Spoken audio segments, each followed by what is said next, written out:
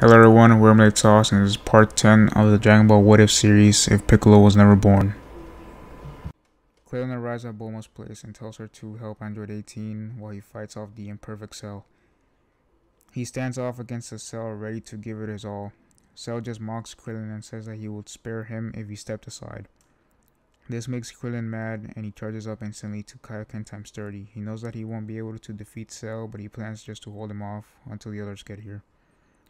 While Cell underestimated Krillin, he was able to beat Cell using full power. Krillin tried to use some of his combos techniques, but they weren't working because Cell had the same techniques. Android 18 saw this and decided to help Krillin fight Cell together and pull some teamwork.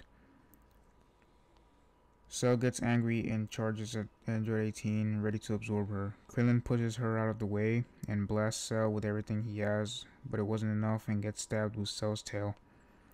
He yells at 18 to fly away. Here, she listens and starts to fly away. Krillin forms a little destructive disc and cuts off Cell's tail and quickly uses a solar flare. Then Krillin grabs a hold of Cell's tail and flies towards the direction of the others. They finally recovered from the solar flare and started to fly towards Krillin. They sense his energy fading and rush over there. Cell quickly recovers and punches Krillin away. Cell tries to fly to 18, but Krillin keeps getting in his way, so Cell gets upset and blasts Krillin through his chest, killing him. In the background, 18 witnesses this and sees how hard Krillin tried to protect her, and it shocks her. She's about to jump to fight, but the others arrive to fight. They'll jump into a fight with Cell, while Yamcha tries to find Krillin quickly.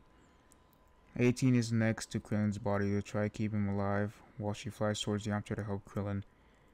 Back to the others, they start to beat on Cell, and they are doing well on it. After a while, Cell pleads with Vegeta and Nappa to let him absorb 18 so he can become perfect and give them a real challenge. With Vegeta and Nappa wanting to test their newfound power, they help him absorb 18 so Vegeta, Nappa, and Cell fight against Goku, Gohan, and Tien. Yamcha gives Krillin a senzu bean, and all three of them see the big brawl and are confused that Vegeta and Nappa are fighting with Cell. Krillin tells 18 to stay back while him and Yamcha would help fight off Cell. They charge up and help Tien fight Cell. Goku and Gohan pull a technique that they have been working on. They stack up Super Saiyan and Kaioken together and they beat on Vegeta and Nappa and knock them out, but this does knock them out as well. The humans are out of senzu beans, so they are the only ones left to stop Cell. Cell easily beats on Tien and Yamcha when he absorbs a lot of their energy. He beats on Krillin and blasts him with the Kamehameha, and Krillin is barely conscious afterwards. 18 saves Krillin and says that she will let Cell absorb her if she keeps them alive, and he accepts that deal. Krillin tries to stop, but is barely able to move his body. Cell absorbs 18 and becomes perfect. He lets Krillin know that he will have a tournament in 10 days, and then he flies off while Krillin passes out.